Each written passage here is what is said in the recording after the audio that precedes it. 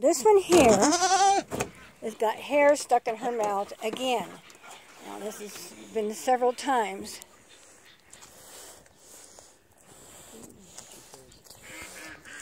See.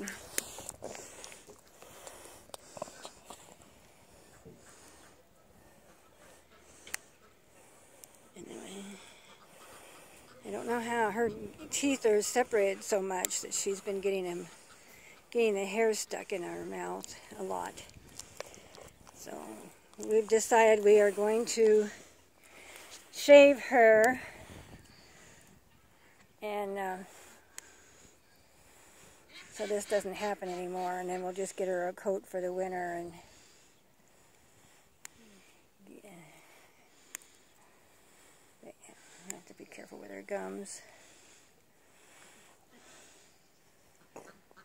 But you can see how her teeth are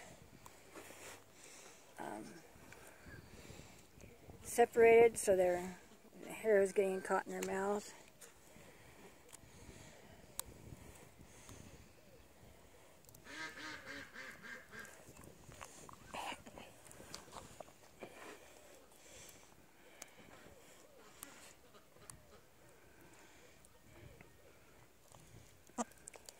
You're gonna cut your tongue.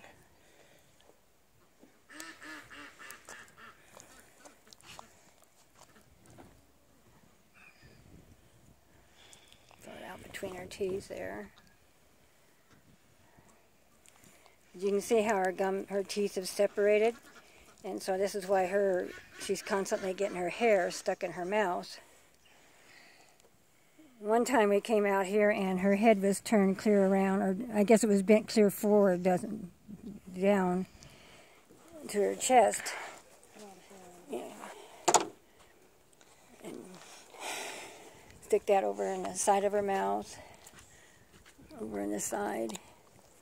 Worming her. Yeah, go put her out there and get her brother. Come on, let's go get the gate. I don't trust you with your horns anymore. Oh, grab her head. I'm trying. Oh, okay. She's flipping everywhere. Now we're going to go get her brother and worm him.